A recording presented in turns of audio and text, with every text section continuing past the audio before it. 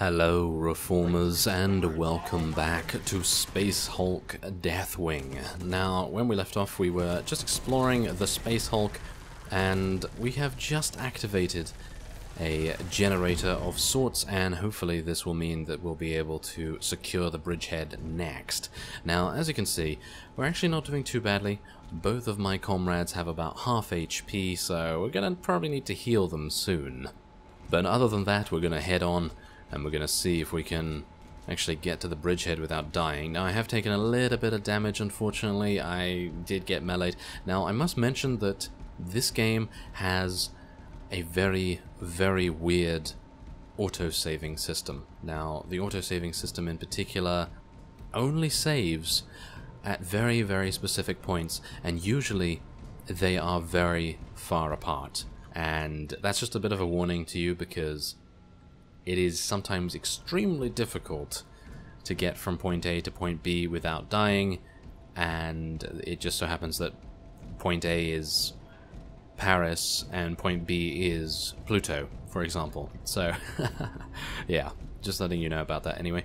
And I'm actually looking forward to trying out some of our Psyker abilities, so I'm going to try and do that.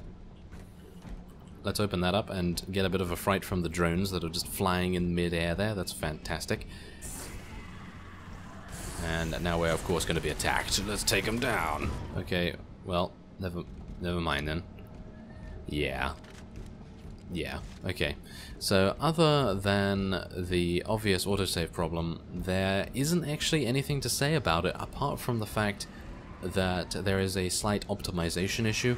I myself am having sub 60 FPS, and if you don't mind about that, then obviously that's not a problem, but obviously considering this is an FPS, a fast-paced FPS at that, kind of, you would really rather not have sub 60. I mean, sometimes I get 60, but when there's enemies on the screen, yeah, that doesn't usually happen. Now, there's a lot of discussion surrounding the optimization, and that's a little bit of a shame, but I thoroughly enjoyed this developer's previous game, or one of their previous games, which was Divine Cybermancy, and I know a lot of people actually didn't like that either, but I very much liked it because it had almost a perpetual circle of gameplay. So whenever you would complete it, it would start you with a slightly different set of memories, but it would then sort of unveil some more of the big overall story arc, and it was kind of almost based upon Dante's Inferno slightly, so you can kind of imagine that it was quite complicated to understand, but in general it was an open world RPG and it was actually really fun to play. And I was very much hoping that this would be not a similar thing, but I had hoped that they had advanced along their game developing skills, and they've actually done really well so far. Oh, I need to heal that guy. Okay, so let's just defend here real quick, and I'm gonna defend hopefully that guy and make sure that he gets a little bit of healing. Oh no. Okay, let's get in there and melee them to death. Yes, come on, take him down. Yes. Okay, there we go. Okay, so they all dead? Okay, I think so. So let's go and heal this guy. There we go. And let's heal this guy. Oh, that's me. Oh, I didn't want him to heal me. Let's heal that guy instead. Come on. Yep, there we go. Okay, there we go. Okay. Phew. Okay, so I've healed both of them, so that's good. Now, I'm almost dead as well, so I should probably heal myself too. There we go. Thank you very much. And now we're back to full HP, so that's okay. Now we're going to continue on to the bridgehead. Alright, well, we're almost there. As you can see, we're just 50 clicks, I guess, 50 clicks away or something along those lines, and we're going to be able to get off and get into the bridgehead, I suppose. But yeah, this is probably going to be a survival type thing, so we're going to wait a little bit of time and try and defend against the overwhelming Xenos threat. Position. Glory to the Emperor. Glory to the Lion. Okay, so hold position. So I'm gonna run up here instead. I don't really want to stay down there. I feel like going up here is probably a better idea. Do I have to defend down there? I actually don't know. I think they're gonna come up and kill us, surely? Are they going to come up and kill us instead of attack the objective, whatever it may be? Well, whatever is going to happen. Oh, look at that! They're jumping down there. Oh my. Okay. Well, they're not actually jumping down there. They're actually just running down because they are amazing when it comes to acrobatics. I'm going to just stand here, I think. I'm going to allow my companions to take the most of the damage. Obviously. So, is that okay? Are we doing okay? It seems we're doing fine. Yeah, come on, take that. Yes, the sword. No, they're not overwhelming us. We're fine. We're fine. Just relax, please. Thank you very much. Oh no.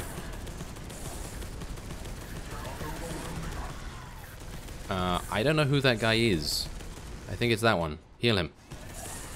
Yes, there we go. We healed him. Oh, that was just in time. Very, very close. Okay, hopefully we'll be able to survive this.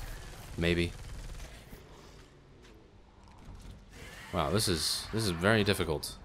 This is very, very difficult. I'm playing on normal, by the way, and this is the difficulty. So yeah.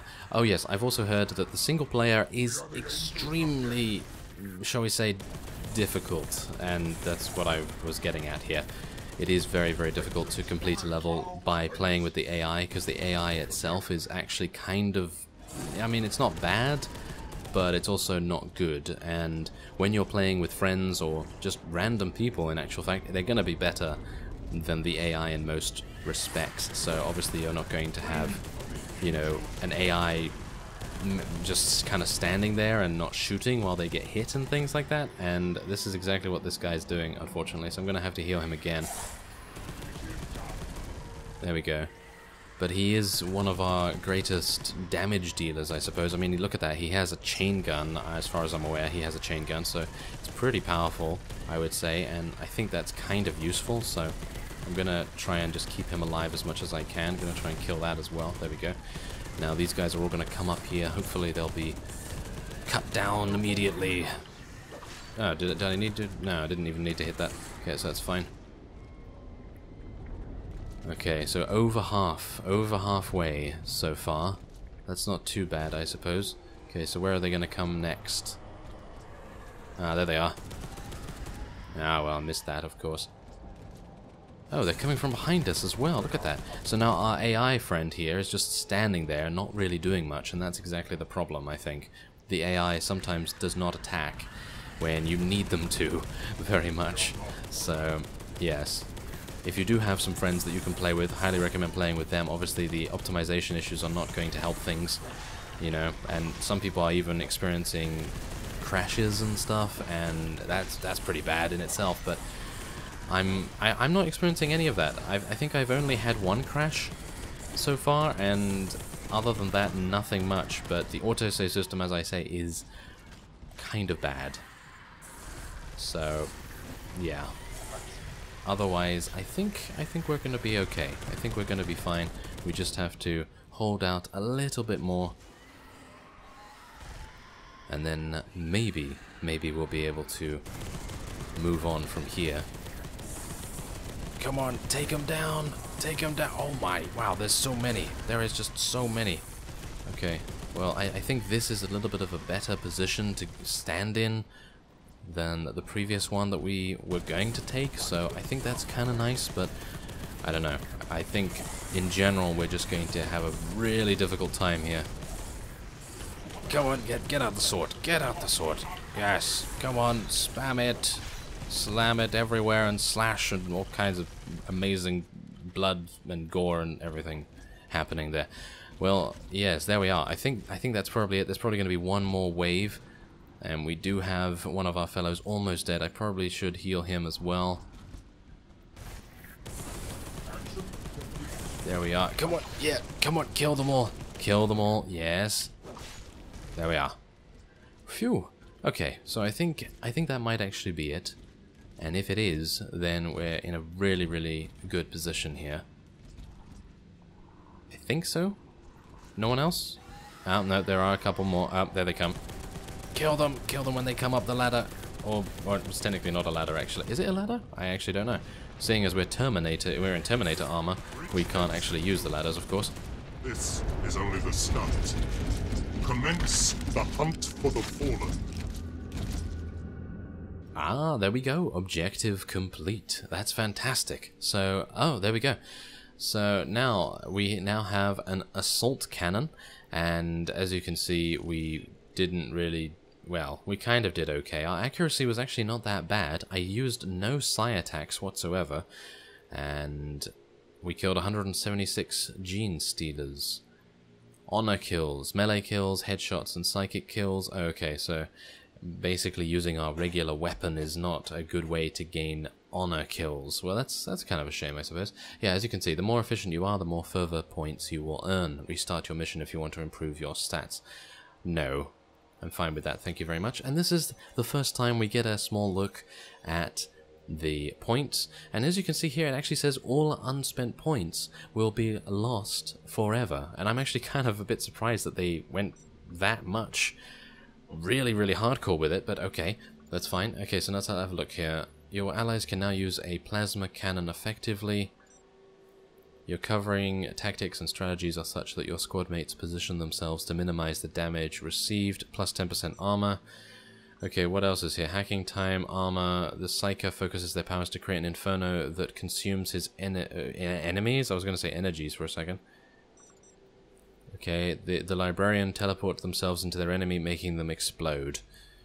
Okay, I don't think I really need to spec into Psychic at all. I think I should probably just spec into this and give 10%. Yeah, I think that's fine. Oh, there we go. Oh, I see. Okay, so yes, Barakiel can now equip the plasma cannon. We located the ancient Dark Angel's ship in the heart of the Space Hulk. After finding out that Squad Gideon had been slain, we fought a horde of Xenos as we conducted investigatory missions to uncover this enigmatic vessel from our dark and distant past. The Deathwing moved to secure entry into the old ship, while we overcame the energy and psychic defenses created by the Genestealers. Hard fought was the battle, but the bridgehead had been established, and progress to our objectives continued. We are the Emperor's Blade. Oh, we're the Emperor's Blade. Oh, yes, we're the Emperor's Blade, but also we're kind of bad at surviving for some reason. I'm not entirely sure why, but yes, it seems like we die extremely easily. So let's see, where are we now? We have encountered Genestealer hybrids armed with ranged weaponry. They're launching counterattacks against the perimeter, threatening the integrity of the landing zone on the Elethros. Looking at our scan data, the Tech Marines have advised that the hybrids may be able to sever the ship where our squads are currently located, to propel it into the gravity well of the nearby planet. To prevent this, we must disable the propulsion system in this sector. If the enemy succeed, we will be forced to withdraw and return in another costly breaching assault. Precious time and lives will be wasted. The Emperor abhors failure. I see. Well, I'm not too happy with that. I don't really want to restart. But anyway, as you can see, this is where the Psygate will take you.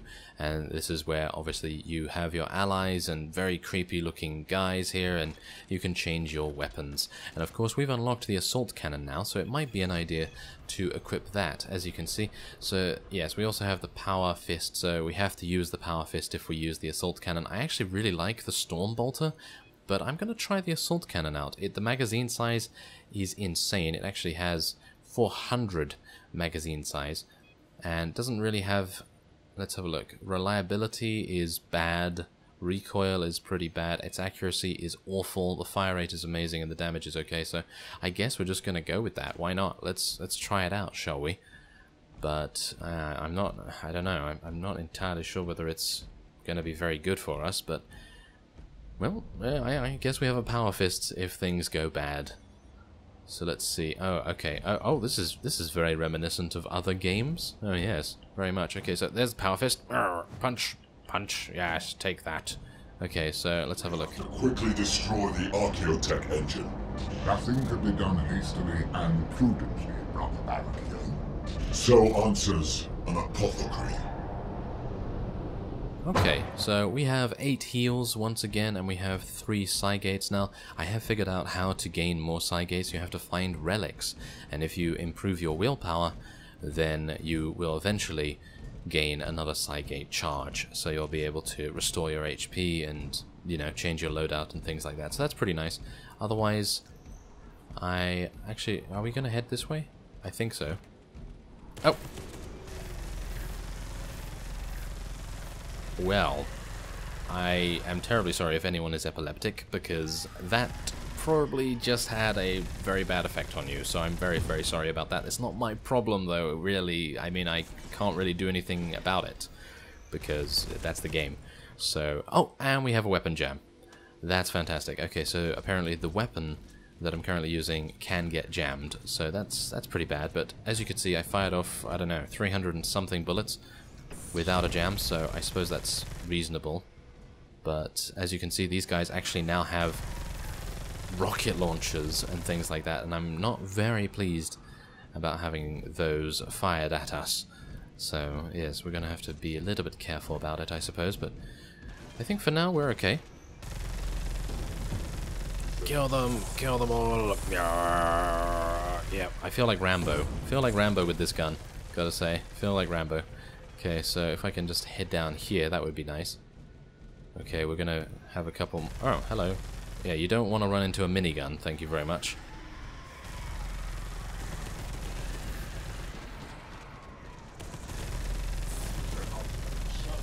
Well, Is it going better? Is it going better with this weapon? I think it might be. It might be going better with this weapon. I mean, we haven't really taken much damage, but obviously that's kind of a given, isn't it? Because... I mean, the assault cannon is insane, so... Oh, it's going reasonably well. I think the flash of the minigun, or chain gun in this case, definitely needs a little bit of refining when you're not shooting with the scope, because even I'm getting a little bit of an eye strain just from that, so... I don't know, I mean... Maybe it's... Oh no! Am I gonna die? Am I gonna die? Let me just heal myself, please. Thank you. Okay. So I'm actually just gonna move. I'm just gonna move across here. Let's punch him. Yeah, take that. Yeah. There we go. Okay. I really should feel like much more of a juggernaut, in my opinion, because right now we're not really feeling like that, are we? Oh. Yep. I think I'm dead. Am I dead? Yep, I'm dead. So, yeah, there you go. That's another little bit of a small look at Space Hulk Deathwing, and that was a turret. What I needed to do was hack that turret and disable it, or use it to destroy some of the things. Yeah, some of the enemies.